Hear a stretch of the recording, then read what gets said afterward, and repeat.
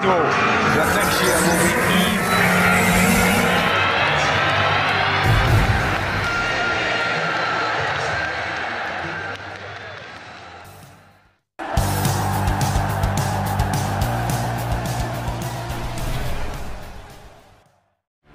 Saha tells Erik Ten Hag to reunite with the Ajax star at Manchester United.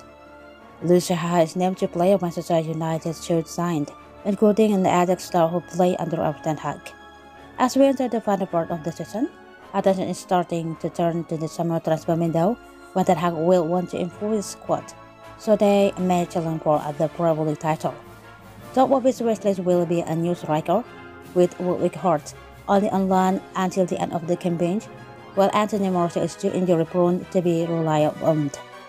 Naples Victor Osimhen and Tottenham Harry Kane are the two number 9s, mostly with Old Trafford, and I believe the former will be either for the Trafford, telling OLBZ Victor Osimhen can definitely adapt to the Premier League. He has expressed his desire to come to the Premier League, and is also a United fan.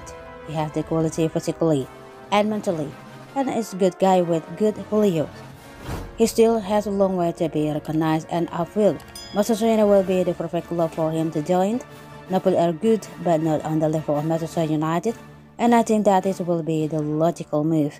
So far this season, Osimhen has scored 25 goals in 29 games to fire Napoli, 19 points clear at the top Serie A, and also make them one of the favorites to win the Champions League.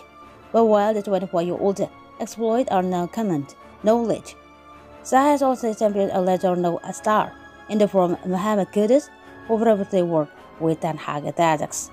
The 22-year-old winger is enjoying a breakthrough season with 18 goals and 5 assists across all competitions, and also starred at the 22 World Cup, scoring a brace of 4 in Ghana against South Korea.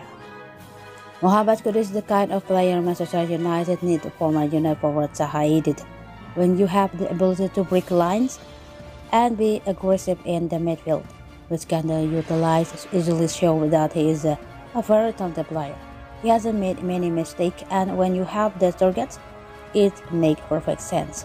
I would like to see players like Osimhen and Kudus arrive at Old Trafford, but it's also important to think about their mindset and value, and I believe they aligned.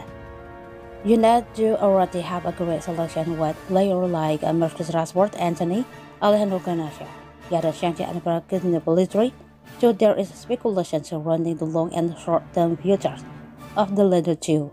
In the meantime, when the international break is over, United will have a busy run as they look to win both the FA Cup and Europa League and secure their place in the top 4, which begin with a trip to Newcastle.